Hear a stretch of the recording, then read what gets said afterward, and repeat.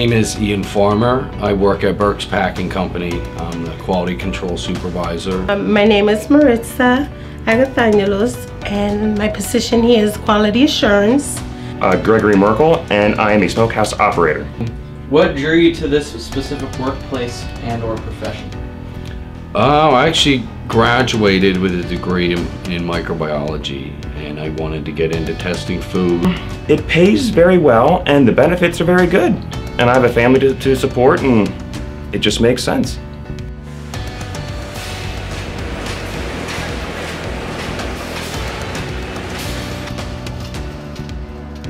And what's so cool about manufacturing?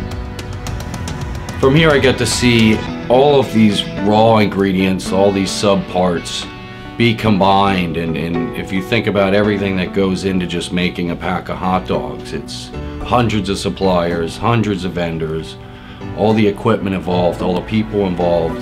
It's more complex than what a lot of people think. It plays a big role in our community.